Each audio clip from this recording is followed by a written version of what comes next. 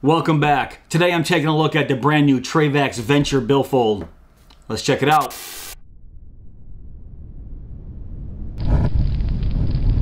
So this is interesting. The Venture Billfold came in this new plastic clamshell style packaging, which is way different from their normal packaging, which is usually just a cardboard box. So I'm not really sure if this is the way that Trayvax is going for future wallet releases or it's just for the Venture Billfold here. But regardless, I'll throw that off to the side. I'll give you guys a nice close-up of the brand new Trayvax Venture Billfold right here.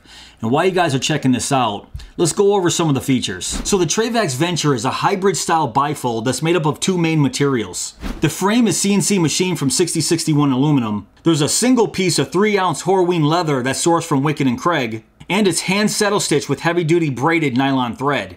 The main card pocket can hold between 6 to 7 cards, and the internal card pocket can hold between 1 to 3 cards. But it also features a dedicated cash compartment that can hold 20 plus bills, and a somewhat hidden single card stash slot on the inside. And everything is held together pretty nicely with a magnetic closure that features triple plated neodymium magnets. It's available in 2 colors, black and brown. Of course, the version that I have right here is brown. It's covered under Trayvax's famous 65-year heirloom warranty, and everything is made right here in the USA. Alright, so what about the dimensions? Closed up, it comes in at 3 inches by 4.125 inches and has a thickness of 0.5 inches when empty. And according to my weight test, it comes in at 3.1 ounces. That's 88 grams. So I was pretty excited when I saw that Trayvax was releasing the Venture here. It's been a few years since they released a brand new everyday carry wallet design. And the Venture here is Trayvax's first traditional style bifold that they've released. Actually, I shouldn't really say traditional bifold because this isn't traditional. This is more of a modern style bifold. What I really should say is a modern bifold with traditional features. And what I mean by that is now it has a full-size cash compartment just like a traditional bifold. Technically, Trayvax does have another bifold, which is the Axis wallet, and I did do a review on that, but it doesn't have a full-size cash compartment like this, and it's made of stainless steel. And I've been carrying this for the last week or so, and there's a lot I like about this, but there's a few things that I don't like about this too. And I'll go over and talk about those things once I get there. The Venture here has a machined 6061 aluminum frame and a single piece of 3-ounce Horween leather here. And let me give you guys a close-up of that one-piece Horween leather right here. It looks beautiful, and I'll show you that hand saddle stitching right there.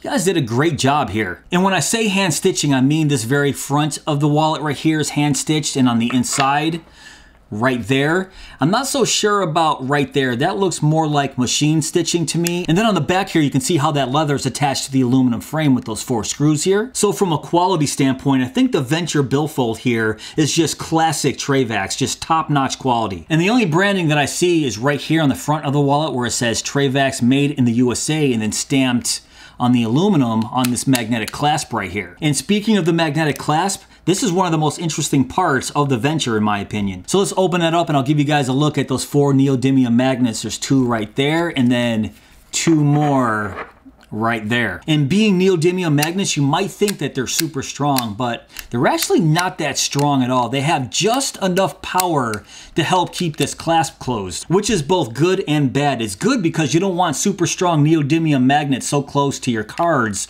once they're in this front pocket here. And it could be a bad thing if you have a fully loaded Venture with 20 plus bills or 12 plus cards. At that point, these magnets might struggle to keep this clasp locked up. And of course, I'll test that out a little bit later on in my card test. And you guys might be looking at this thinking it's fairly large, and it is the largest wallet that Trayvax offers as of right now as an everyday carry wallet. Of course, their Roam Clutch and Passport wallets are bigger, but those aren't considered everyday carry wallets. The Venture here is. So let me bring in, just for comparison, some other Trayvax wallets right here. So this is the Trayvax Element, and let me hold them up side by side so you can get a size comparison right there. And let me put the Element inside of the Venture here, and you can get a good idea of the size of the Venture here. And now let's bring in the Trayvax Ascent and check that out. So the Ascent is close, but the Venture is slightly larger, as you can see right there. There's a side profile.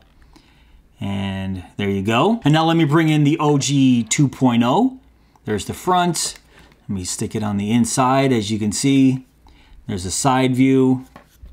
And there's a top. And now let's bring in my favorite Trayvax wallet, maybe my favorite wallet of all time, the Contour. And you can see it's so much bigger than the Contour here. It just dwarfs it.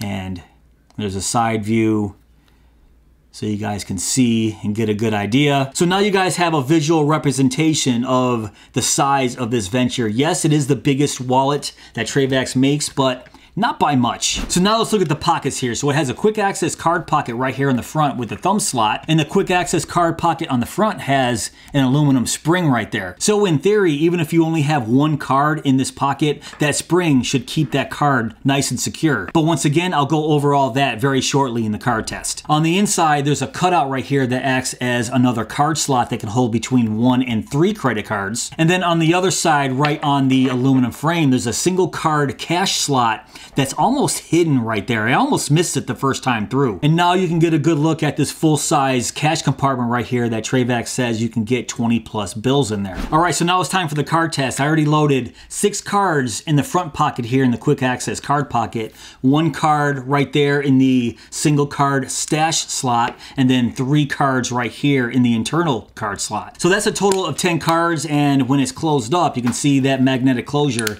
isn't having any issues at all. And this front pocket right here is by far my favorite feature of the Venture because it has this thumb slot right here. You can just press up your cards, and as you do that, you can see it just slides that magnetic clasp right out of the way. Now right now I'm having somewhat of an issue getting just 1 card to slide out. That's because I have 6 cards stuffed in there, and I was only carrying it with 3 when I was carrying it to get ready for this test. So the pocket right here is a little bit tight, but if I take out 3 of these cards here and show you what I was carrying only 3.